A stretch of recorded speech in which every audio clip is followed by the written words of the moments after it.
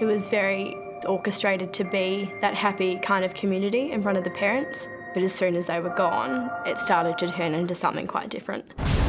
This Sunday, 60 Minutes will shock Australia to its core.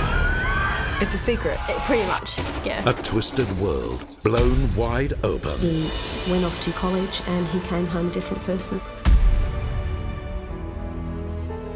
The sadistic rituals inside our biggest colleges. We were appalled and we were disgusted. They had porn playing on the TV and guys that were butt naked. Pranks turned vile. Explain to me how it's fun for these girls who are too scared to leave their room.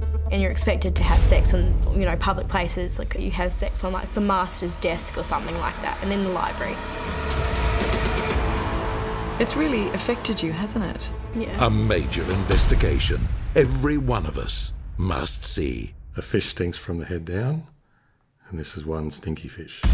Did you specifically say to her, I have seen naked men, I was forced to watch pornography and people simulating sex? Yes. How does it make you feel when the person who's there to protect the welfare of students dismisses your fears as she did? It's really not okay.